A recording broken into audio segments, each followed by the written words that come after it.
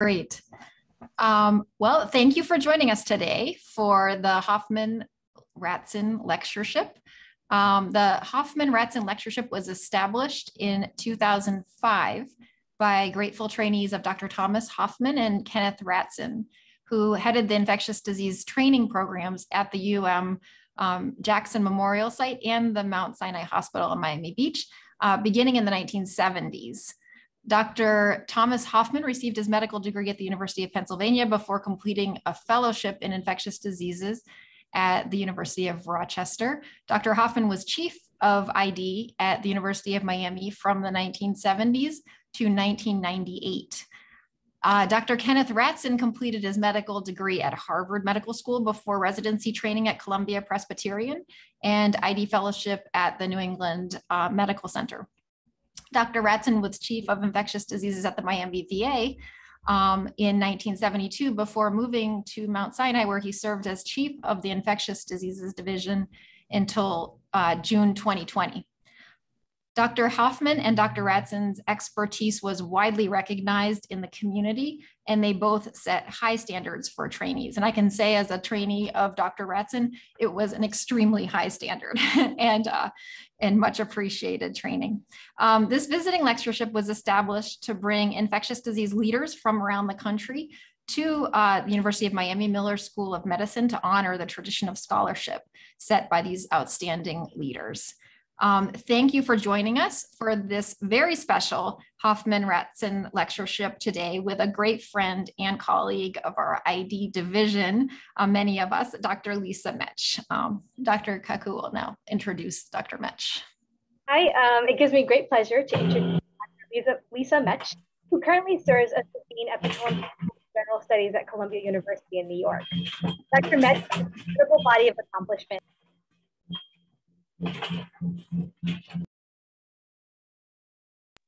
Sorry, can you hear me? I don't know if did I get feedback? You were muted. Let's start again. I'm sorry about that. It gives me great pleasure to introduce Dr. Lisa Metsch, who currently serves as the Dean at the Columbia School of General Studies at Columbia University in New York. Dr. Metsch has an incredible body of accomplishments. She completed a Bachelor of Arts in Philosophy, in History, and Sociology. And after this, she completed a Master of Arts in Sociology and went on to complete her PhD at the University of Gainesville in Florida. Dr. Metsch then began her faculty appointments at none other than our University of Miami as a research assistant professor in '93.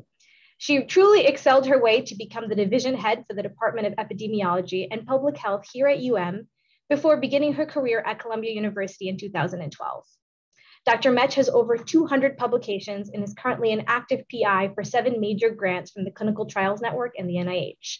So without further ado, I will turn it over to Dr. Metsch, who will be speaking to us today about the HIV epidemic in the United States. Dr. Metsch. Thank you, Dr. Kaku. Thank you, Dr. Dublecki-Lewis. Thank you, Dr. Weiss. And thank you to my many, many collaborators who are on this call and people that I've learned from. So just to start and give you a little bit more detail about me, I started in this field in the late 80s as an undergraduate student at Columbia. I had the great honor to work at Memorial Sloan Kettering Cancer Center on one of the first studies of gay men's decisions to get HIV tested. At that time, in the late 1980s, there was every reason not to get HIV tested. There was no treatment, it was a fatal disease. You would often be at risk of losing your health insurance, losing your job, and your families turning their backs on you. And this was a multiple layering of stigma with homophobia, discrimination, negative views towards people who use drugs. And that's how I got started in this field, but it was really my time at the University of Miami Miller School of Medicine, where I grew up as a researcher, as a person, and there are many people here. I started really with my first grants in 1996-97 when I was awarded a K Award, and it was based on conversations with the then Chief of Infectious Diseases, Gordon Dickinson, Michael Kolber, who was leading adult HIV, when antiretroviral therapy went almost overnight, starting at that 1996 International AIDS Conference in Vancouver, where AIDS transformed to being, we knew at that point that HIV causes AIDS, and it went from being a fatal disease to a chronic disease. And over my 19 years on the faculty at University of Miami, I got to work with so many amazing people, people like Dr. Dablecki and Dr. Al-Qaidi here. They were just starting, their careers, and now they're leading in Miami and through the world. Alan Rodriguez is another key collaborator who I was so excited succeeded me when I left to run the Behavioral Social Sciences Implementation Science core for the CFAR.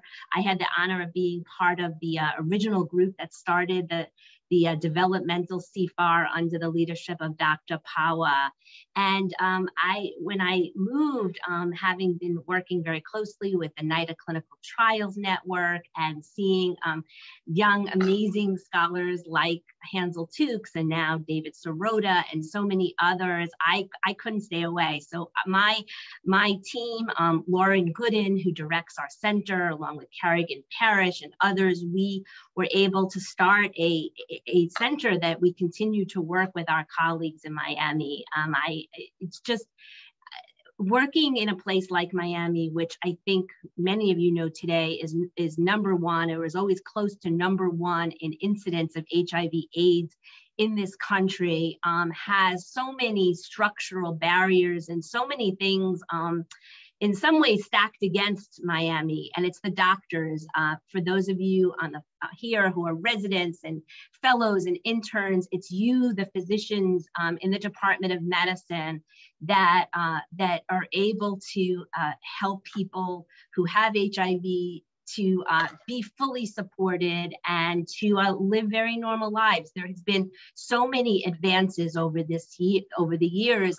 As I mentioned, I started my first grant in 1997 when HAART at that time, highly active antiretroviral therapy, came onto the scene. And right away, we knew that people with substance use disorders, people who were marginalized in society, stigmatized, were going to receive suboptimal care. And that was really the first study that I worked on. Back in the day, I remember having many conversations and sometimes debates with clinicians about could you put somebody who was using drugs on antiretroviral therapy? And these were life decisions. The reality at that time was that adherence was a big concern. The medications were not what they are today. There was lots of worries about drug resistance, and this was a very, very challenging time. And I couldn't be more proud that fast forward now 20 years from where we were at, or over 20 years, we are now leading the nation and the country with harm reduction and with a syringe services program. Back when antiretroviral therapy came onto the scene in places like Miami, there was very, very little support. There was a lot of work that needed to be done with local substance use treatment programs. Back then, substance use treatment was not integrated with other care, and this was a concern. As data came out, once somebody was clinically engaged, they could live any kind of life. And so this was very wrong. And we continue to see these negative attitudes and barriers within PrEP, within pre-exposure prophylaxis, within hepatitis C and other conditions. So over the years, starting with 1996-97, we've had dramatic advances in HIV treatment and prevention. In 2011, there were two major papers in the New England Journal of Medicine. One was the result of the HPTN, the HIV Prevention Trials Network study that provided the definitive evidence that treating HIV HIV, people with HIV, with ART, protected partners from infection.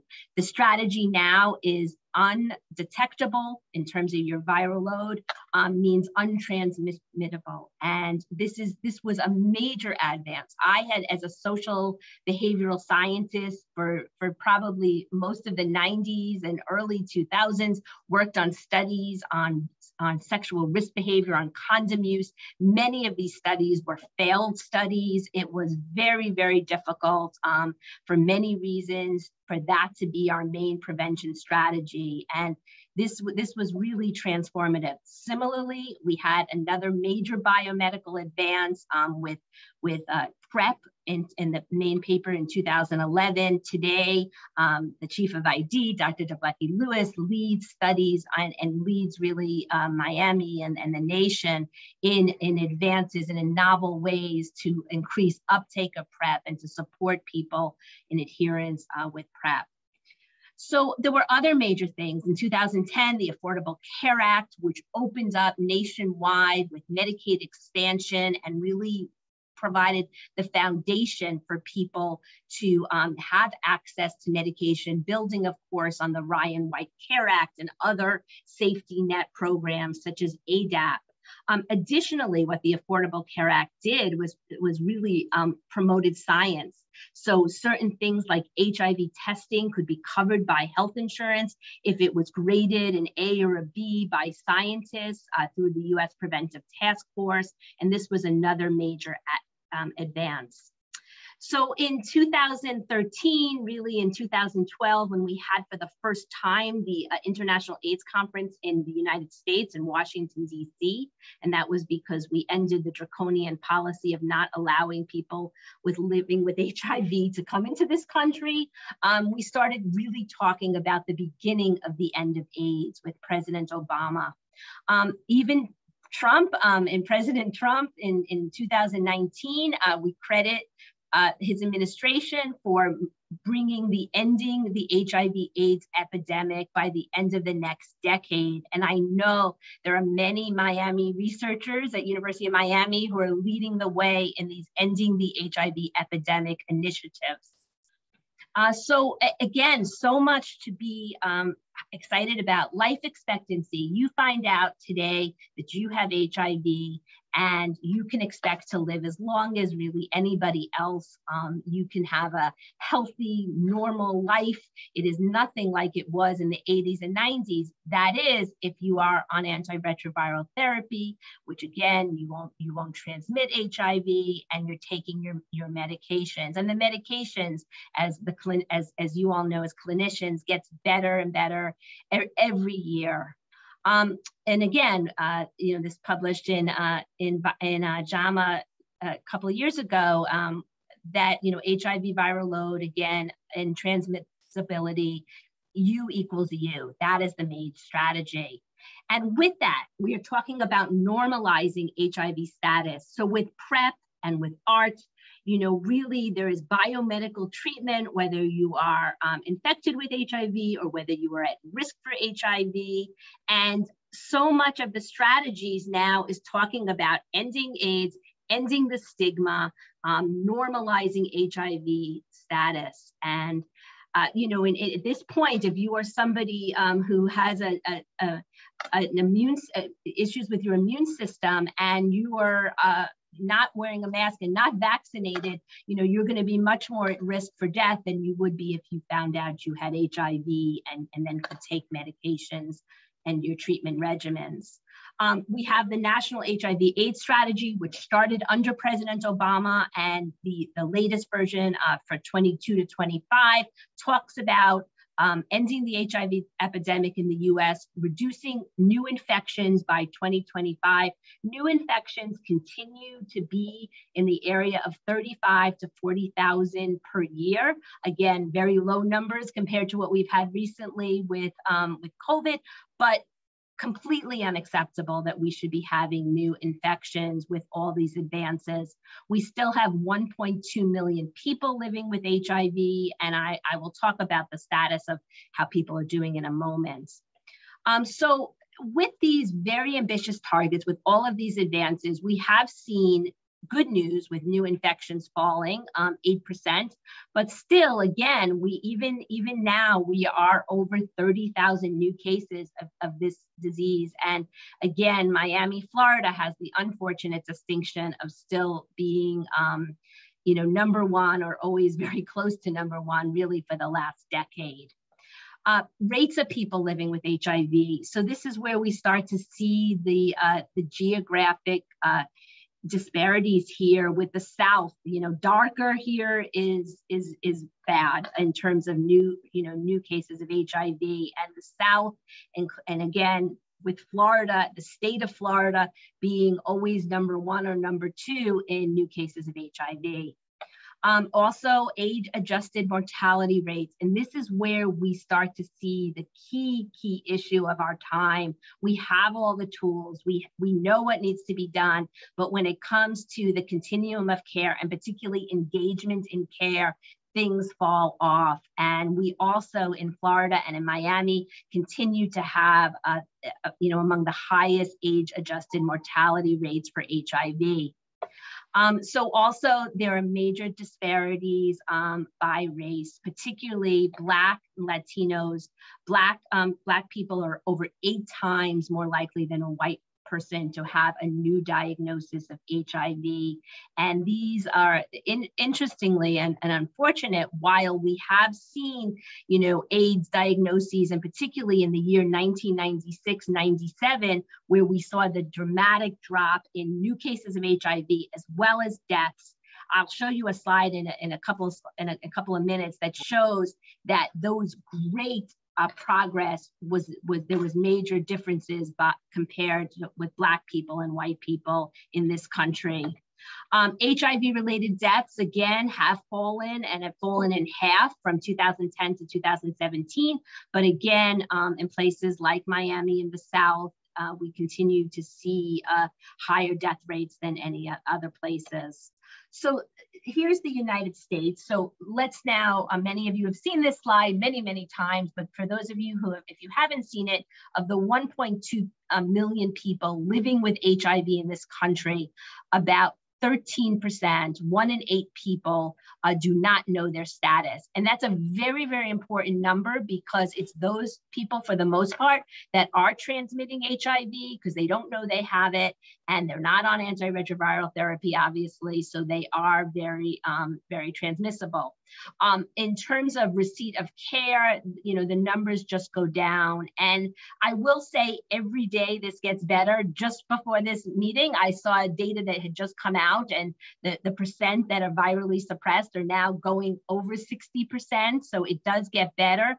But yet, if you sit back and you think 1/3, at least 1/3, and closer to 1/2 of people living with HIV do not have this disease in control. And again, with all the advances that we have to sit back and see how can we do better. And I know, again, the physicians there every day are working on this and making progress. So there's really a tale of 2 HIV epidemics. You have those who are engaged in HIV care, virally suppressed, hopefully will die in bed from something else, live on the beach, living well with HIV. And then you have people who are out of care, who are learning they have HIV late when they've already progressed to AIDS, are people who again have that life expectancy that's back for when I started in this field in the late 80s, 90s. And I put up silence equals death. This was the symbol for ACT UP in the 80s when we were fighting homophobia and the government. And I would say for the people that we're working with, this is still very, very appropriate. We cannot continue to be silent. And I say this because some of the people on this meeting are doing some of the best work in the country.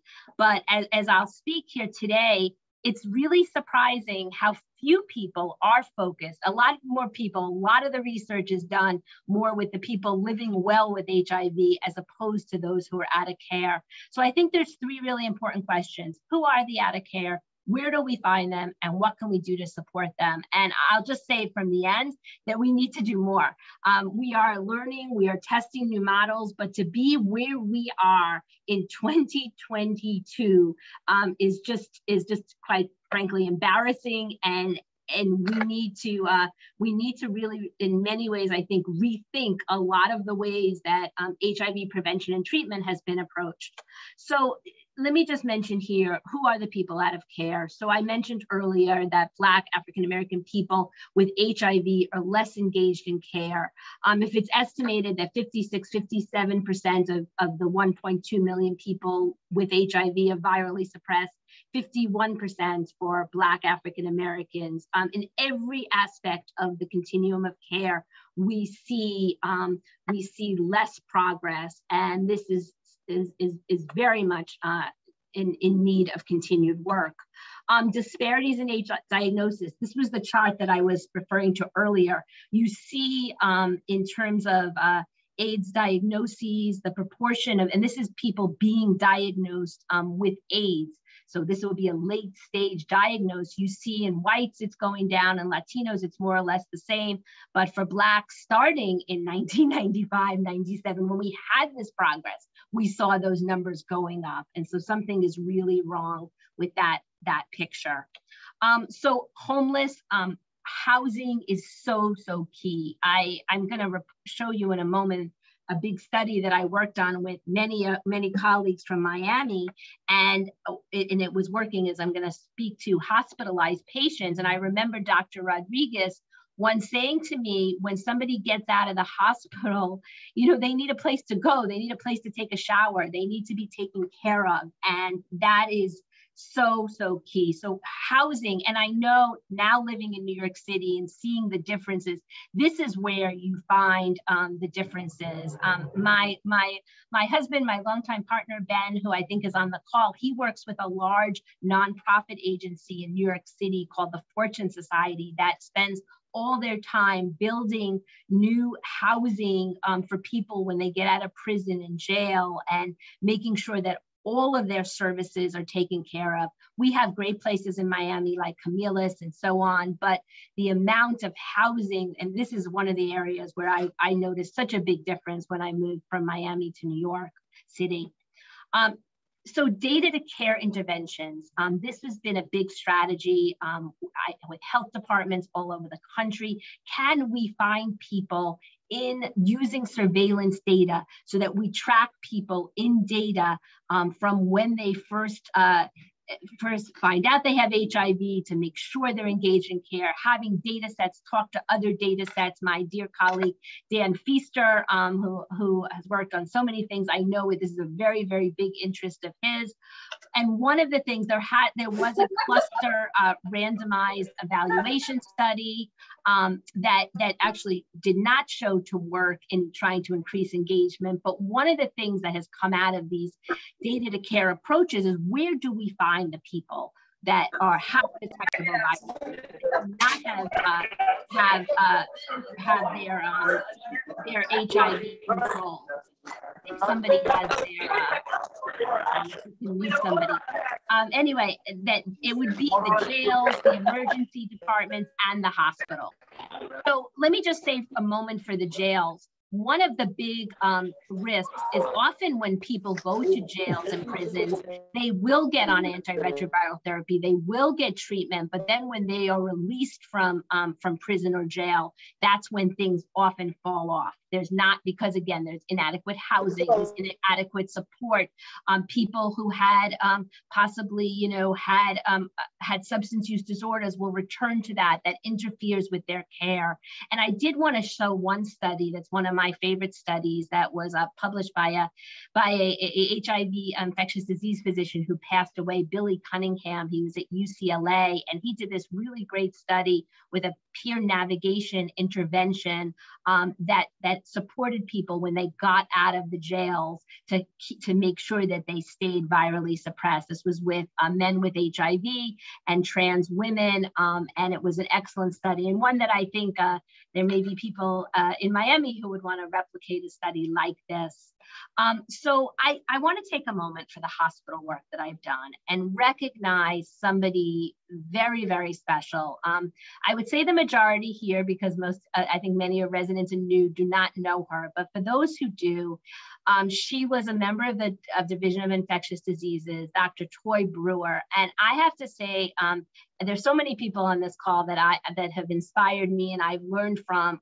Toy was the first clinician when I was working who used to come, and she would be so happy when she was going to outpatient care. When she had inpatient wards, she was very, very depressed. And she would always say, she was really the one who pointed to me as a social scientist to say, you know, that there's this really two groups of people and they are so different and we need to do more work in the hospital. And as I'll show later, there's very few researchers in the US and clinicians that are really focusing on intervening, and Toy was one of them. And for those of you who knew her, we should always remember the great work.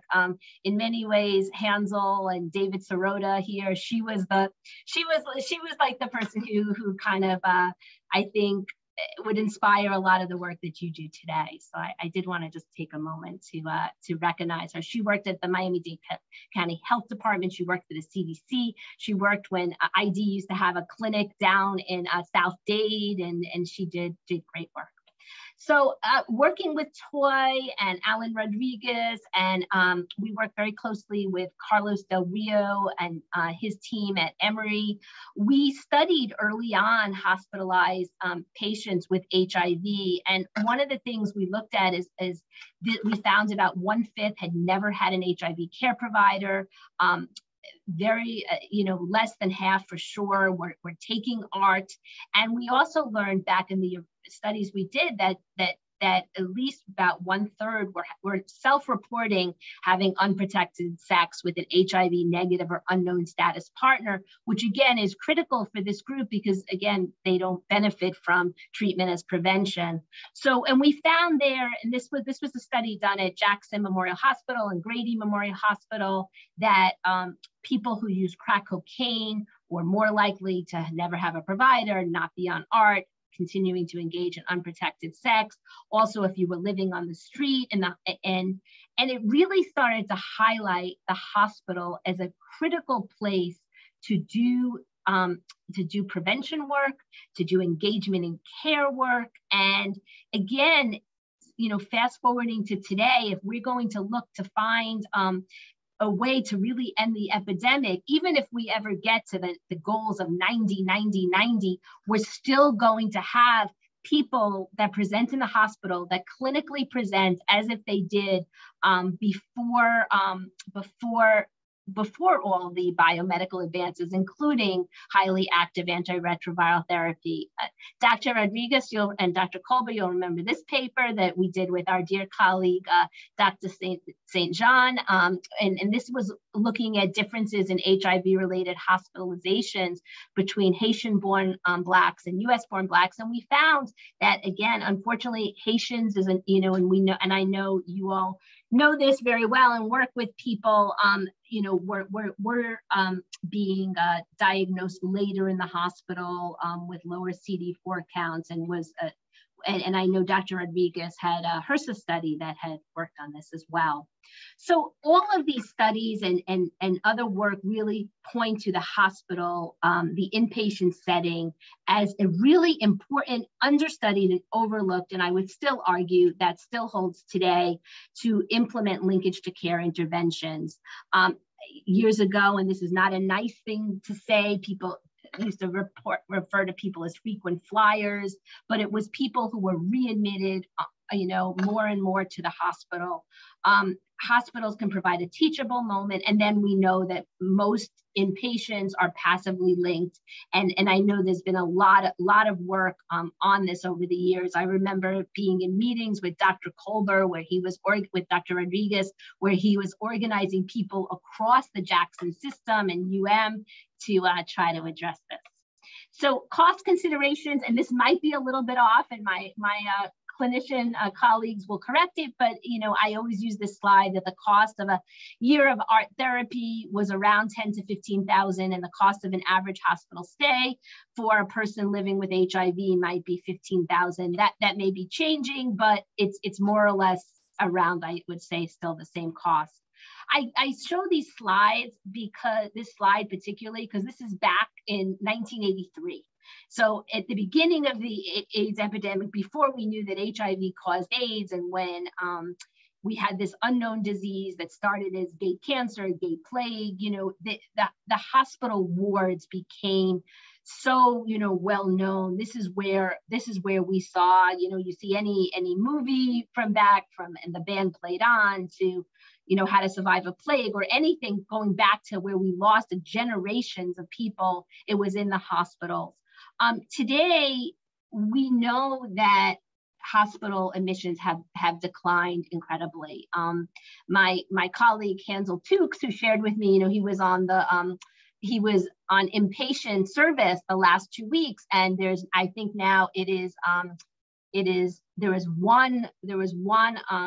one group, and I forgot, Hansel, it's called what is the group called? I don't know if you can come off mute. Team One. So Alan will know, and others, when we did this work, there were 3 teams. So we went from 3 teams to 1 team. So it obviously shows the progress. However, even the patients seen by Team One really haven't changed, much. They are patients, I've heard clinicians say, on way to early death. They are presenting clinically like they did again in the 1980s, the incredible comorbidities, many readmissions, incredible social disadvantage, and really, in some ways could be considered by larger society turning their backs on such people. And these are people, but we know with all the advances in HIV, with immune reconstitution, with all that this can be turned around for most people. I mean, there are people who come in with severe, metastasized cancer, and others that might not be possible, but for many, the things can still be turned around. And, as I mentioned already, I mean, hospitalization rates have continued to go down. These are just some of the major articles that show, the decrease in hospitalization rates, but we also continue to see more HIV comorbidities that are going up. More than 70% of people with HIV that are in the hospital versus 56% of people who not have HIV have comorbidities on. And again, hospitalized people living with HIV experience higher risk for chronic conditions. Again, there's another issue, and this is an issue in general in the hospital, but it's higher for people living with HIV, which is leaving against medical advice. And this is another area that has been looked at. Hospital readmissions and HIV, again, most readmissions are preventable. They're commonly attributed. This is a study by our colleague at Parkland in Dallas, she worked with us on some of our work that really looked at most readmissions could be preventable. So I want to just spend a couple of minutes talking to you about a big study that we did a couple of years ago, which was called CTN 0049. My colleagues, many of them here, and it was mentioned that I work in the NIDA Clinical Trials Network, where you can do very large studies. And we did this study. Jackson Memorial Hospital was one of 11 hospitals in this study, where we randomized and we invited to participate patients in the hospital who had a detectable viral load. Most people did, if we were able to get that information, uncontrolled HIV infection that were either indicated or self-reported having heavy alcohol use, cocaine use, opioid use, and we looked to try to intervene with them in the hospital. And it was a 3-arm randomized controlled trial. 2 of the arms got patient navigation. So what we were trying to do is meet them at bedside, work with them for up to 6 months on trying to support in every which way we could, getting them engaged in care. And that meant, you know, basically recognizing their strengths, overcoming barriers. And then in the other, and then one arm was treatment as usual. And then the most enhanced arm, we gave people financial incentives. And this is a very widely used evidence-based intervention for people who use drugs. It's used in many other areas, in smoking cessation and many other behaviors, where you use financial incentives as a way of using an escalating scale of certain things that people could earn in terms of then carrying out on a particular behavior.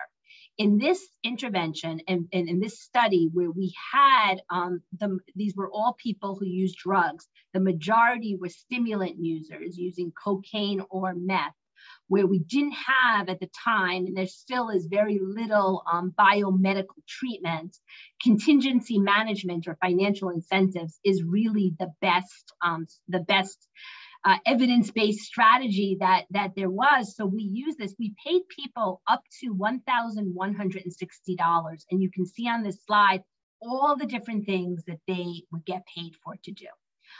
When we started the study, we heard from a lot of clinicians and a lot of collaborators that, you know, if this is shown to work, do you think that a place like Jackson would be able to do this study and do this intervention? And we said this is, again, the evidence-based, we want to do it, but we're going to do it in a limited way for 6 months. And then with the hope that people, with the primary outcome being viral suppression, that this intervention would help people be virally suppressed, and then the system would take over. So this was the design. As you can see, you know, 3 people in the 3 arms. We were able to have very high follow-up rates in this study, almost following everybody at 6 months, which was the post-intervention play. But the primary outcome was at 12 months, 6 months after the intervention ended. Just in terms of the baseline characteristics, you can see it was mostly Black participants, 1/3 female, very, you know, high viral loads, low CD4 counts, and incredible socioeconomic factors of having been incarcerated, unstably housed, food insecure, psychologically distressed. Just the intervention uptake was very high. And just one piece to note is that the median incentives that people earned in this study were $722, which, again, considering this was a very poor group of participants, it's a lot of money. And 87%, one of the things we also incentivized was having a drug or alcohol-free specimen.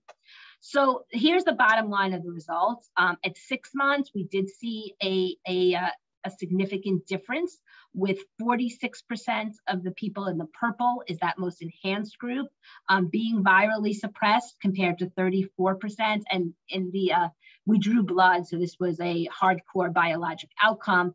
But at 12 months, you do not see any difference. So basically, at the end of the time they had the intervention, it worked. At 12 months, it did not. I just want to point out very quickly that in these 11 sites, we had 4 sites in the South, also in Atlanta, in Baltimore, and in Dallas, Texas. And those were, and excuse me, we also had a site in Birmingham, Alabama. It was those 4 sites in the South that had the lowest viral suppression rates. So again, pointing to what we saw before. So we had success in the short term, but overall a negative trial. And I do want to say that there was a follow-up paper done by Charlene Trainer, who received her PhD in epidemiology and public health sciences at University of Miami. And she showed that self-efficacy, working with Dan Feaster, who was her major advisor, we showed that the intervention was successful in increasing self-efficacy. And for those people that had increased self-efficacy, it was a really important factor. So how we set up this trial was the right way from the beginning. I just want to show you also that we had very low rates of substance use disorder treatment throughout. We did have a difference in the 6-month assessment, again, showing more people in that patient navigation and contingency management arm. But this also speaks very much to the importance of integrating substance use treatment into the hospital setting. And again, high rates of having a positive drug specimen at follow-up. A new analysis that we did for today with my colleague, Dr. Yu Pan in Public Health Sciences, that we showed, this is at baseline, and this does show that this is the number of, the mean number of sexual risk behaviors in the past 90 days. And I show this to you also to see that, the population, the participants in this are continuing to engage in higher sexual risk behaviors. I say this very carefully because I've learned very much over the years, it's not anything about blaming participants or, we recognize these are very vulnerable, marginalized participants, but this is of concern.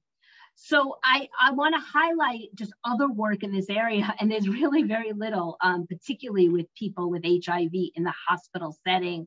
My colleague and Alan Rodriguez has worked with him too, Dr. Tom Giordano at Baylor College of Medicine, an ID physician there, did a similar study at the same time. It wasn't with people who use drugs, but it was in their safety net hospital, and tested a 2-session peer mentoring intervention to re-engage people after hospitalization, and also found interesting, almost identical. If you look at that 46% of being virally suppressed in their mentor group versus their control, but did not find significance. He has a new study that's looking at coping in the hospital setting and is testing that now. When I did a search on NIH, it was really, at least within HIV, really quite stunning that there are really no other studies that are focusing on this group in HIV. So how else can we intervene? I just want to take a moment to recognize some really exciting work that I was able to work with a really brilliant sociologist at Columbia University, Marilena Lakis, who's now at NYU. And working with her, we apply the theory of habitus. So the idea here is that when you're looking at a patient sitting in the hospital bed, that person has had a lifetime of discrimination, sometimes a lifetime of working with institutions, possibly being in homeless shelters, possibly being having distrust with their doctors, with their families. And so working through and what life opportunities people have had, and what there's concepts of agency and structure in sociology. And as those come together and people have tried to get into systems, they have had experiences which has then guided their outcomes. And this is an example. We did over 100 qualitative interviews at Columbia Presbyterian Hospital to try to understand people who are not engaged, and these same patients living with HIV who are in the hospital setting. And this is one quote from this study that a 41-year-old African-American male described wanting to be treated like a person. He indicated that his continuation in HIV care was contingent upon his relationship with his provider. His provider was everything. And he says, the nurses in there, they acted like, I want to be treated like a person. I know what I got. He said, I grew up with no family, stuff like that. So it's easy to hurt my feelings. And again, I think sometimes all of us as researchers, clinicians, we're seeing what's in the present. And just as you take a medical history of a patient, and you find, and you do take, of course, social histories too, but we don't always get to delve into the experiences that people have had in their lifetimes. And that is so key here. And I think going forward, it's how can we build on that experience. Habitus, I know, is a clinical term. It's usually not meant the way I'm talking about it, but I think it's a really important important concept. Another thing, this is in definition of a good doctor, a 40-year-old African-American woman said, you know, somebody I could talk to about my problems, nobody shoving me away. I could just be me. You know, Hansel shared with me when he was in the hospital the last 2 weeks, he sang happy birthday to somebody. It was so exciting. It was a person's birthday. And it's like those kinds of things that make all the difference. A 42-year-old male who had spent more than half of his life incarcerated. You know, he says, when you get a conviction, he says, for a felony, you know, you didn't hurt anybody and you find a job, get family, you know, so as soon as they find out I have a felony, they don't want to give me a job. They put me in a situation. And, you know, and we know from the studies we've done, many people that have lived marginalized lives, you know, may have experienced being in prisons and jails and it's just another stigmatizing issue. It's this intersectionality, which is so important when we look at the people we see. And I think these are the kinds of things in the future interventions. This was a study, we also, an analysis from the CTN 49, where we looked at people who were started in the hospital on antiretroviral therapy. My understanding now is most people at Jackson are, I'm not positive about that, but we showed that people who were started in the hospital, and this was in our study, so if they were in the intervention arm, it made a difference with linkage to care, but also starting in the hospital made you more likely to continue. So integrated care and treatment, I've referred to this a number of times, and this is so key and also so exciting.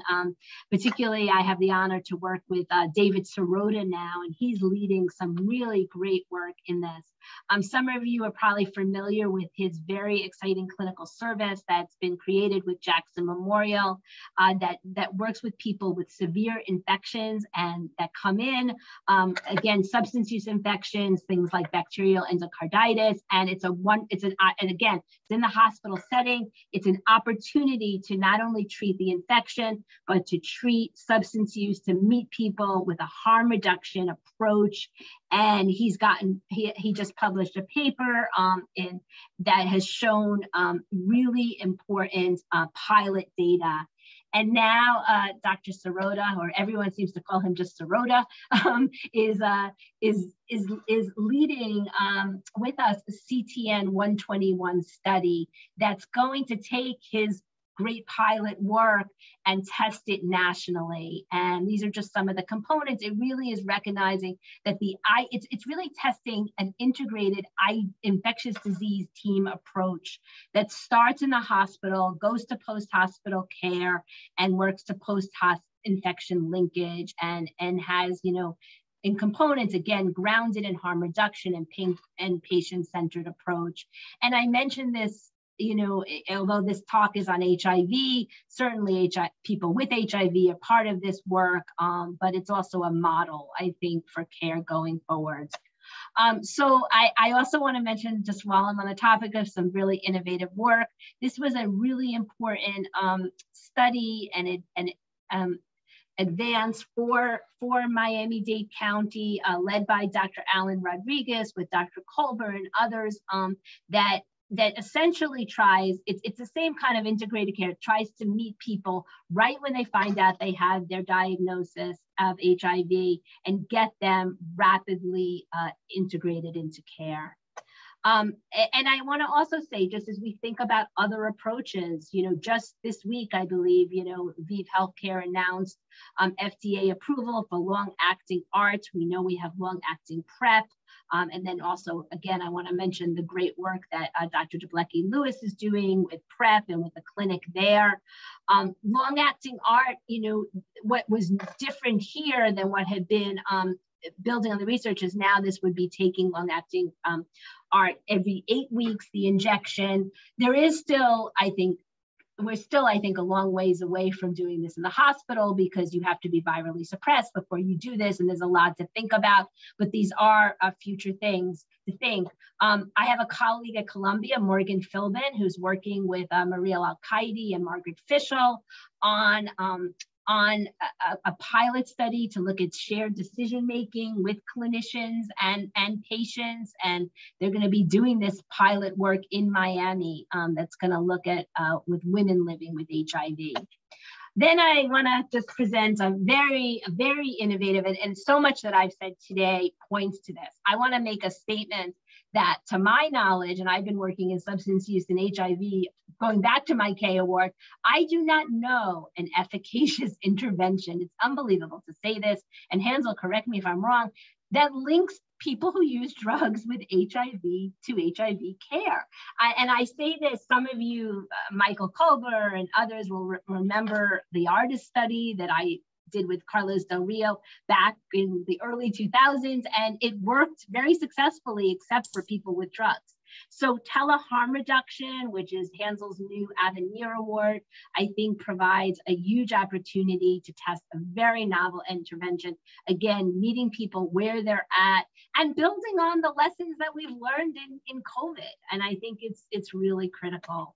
And it's very consistent. Nora Volkel, the director of the National Institute on Drug Abuse, published a paper a few weeks ago in Health Affairs that really said making addiction treatment more realistic and pragmatic. The perfect should not be the enemy of the good. That, I think about that for stimulant use, particularly, like we need better interventions, and they may not be perfect. I mean, the vaccines for COVID are not perfect, but look at those amazing advances. And I think, what Hansel and David and others are doing are really moving beyond this moralistic view of drug use and abstinence and judgmental attitudes, and it's key. So if we're going to end the HIV epidemic in the US, I just put a couple of things. You all know this better than I do. One is social forces. I didn't mention politics and mass incarceration and racism and homophobia and all of these things that continue and often are harder for us as researchers to change. But I think, through the work we do in systems and structures, in novel approaches, harm reduction, compassion, respect, integrated care, addressing social determinants of health, housing, food insecurity, transportation, addressing stigma. Stigma is a common thread in every study that I've ever done, and that I think we see playing out every day.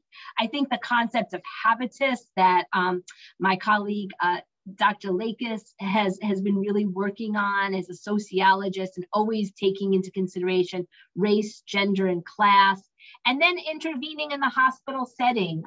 It's crazy that when I look up an NIH reporter and I was delighted to see my colleague Tom Giordano has a new study, but there's very, very few people doing this work. So many thanks to the collaborators who gave input to today's talk. Several of them, actually most of them, are from University of Miami. And I just want to put aside, I'm sure I don't have everybody's picture here. I don't have your picture, Dr. Weiss, here, but I have lots of people that I worked with over the years in Miami. Some are younger when these pictures were taken. Some are people who passed away. A dear colleague, Yves Janté. I look at Henry Boza. Some of you remember Henry was a wonderful collaborator, and there's so many. My hat's off to University of Miami for the amazing work. I think it's Miami who's going to end the epidemic, and I'll stop there. Thank you so much, Dr. Rosenmetsch. That was a real beautiful review that was insightful and, to me, inspiring, because you really brought to everybody's the forefront to our minds about the importance of being a physician and how we care for these patients and the interplay that society has. Let me ask you a question that relates to, and sort of looking at the future and the trajectory. Let's say we were able to get a vaccine for HIV, to prevent HIV. Given what we've already learned about the acceptance of such treatments in marginalized communities, and knowing what we've learned about the COVID vaccine, what could we learn and do differently to improve vaccine acceptance when ultimately such a vaccine, I think, will come to pass? Yeah, thank you for asking me this. And I know that NIH is starting to fund this issue right now. There was a lot of this research done earlier in maybe the 90s, 2000s. So it's a key issue. I think what we learned, I would point to actually the work going on in your department. I mean, I think what we need to do is do more of harm reduction kind of approaches, meeting people where we're at. I think we could learn a lot more even in COVID, you know, in some of that. And I think that work has been done. I think it's going to local communities. I think it's going to the churches. I think it's going in other religious organizations. It's going locally in the community. And I you know, being so close to Miami, I've seen, Kanzel, I've seen you do that, you know, and go and speak about the COVID vaccine when there was a lot of distrust. I mean, I think you know, Dr. Weiss, this theory of habitus that my colleague, Dr. Lakis, does, I think that's what we need to understand more, is I think we need to understand more the histories. You know, we still speak of Tuskegee, we speak about, you know, so many of these things. I mean, there is some parts with COVID that, you know, just I can't even explain some of the resistance that we see in some parts of this country. And I think it's caught up in the politics of the time. It's caught up in this anti-government distrust that we have a lot of work to do to get that right. Thank you. Dr. Dublecki-Lewis, would you like to make a comment, or Dr. Colbert? Sure, that was an amazing talk, Lisa. Thank you so much. You brought us through so many years of incredible work and that you've led, and it was amazing to see that. Thank you. I'm curious, you know, your thoughts about, as we move into the era of long-acting medication, both for treatment and prevention of HIV, also for treatment of substance use disorder. You know, what do you think we need to keep an eye on to make sure that those innovations kind of decrease disparities instead of the opposite? Yeah, I think your endpoint is a real concern. And, you know, the CTM49 talk, some of you may remember, I gave a talk at Croy a couple of years ago, and somebody raised their hand. I think it was maybe Joe Aaron or someone raised their hand and said, you know, long-acting art, that's the answer. And I wouldn't say that, you know. Hansel knows, he worked on a study with, I think the paper's coming out in Addiction with Todd Corthius, right, of extended naltrexone. And it wasn't so successful, you know, the study. Actually, the study had to be stopped because, you know, it was trying to, you know, have people who in some ways didn't want to stop drugs. I mean, and Hansel can speak better, you know, than I can, who are not ready. So I don't think this is the magic bullet. I really am excited about the work that Morgan Philbin is doing with Maria Al-Qaidi and others with University of Miami, that's going to develop a shared decision-making tool. I think like that's the way, you know, we need to go. And Dr. Dublecki-Lewis, you know best with PrEP how uptake, you know, I think we can learn a lot of lessons from PrEP and where we are with PrEP today and why we didn't see the uptake, you know, that we did, and hopefully build on that. And I know Morgan and Maria and others on that team are definitely looking to do that. Well, I'd like to thank you again, Dr. Metsch. It was sort of like homecoming day for everybody, I think, in the HIV world in Miami, having you present. And we welcome you to come in person as soon as you possibly can. And I thank everybody for participating and the sponsors for today's Grand Rounds. Please don't forget to look in the chat for the link to receive MOC and CME credit. And I wish everybody a safe day and look forward to seeing you next week. Thank you. Thank you so much. And thank you to all my friends there. Okay, bye-bye.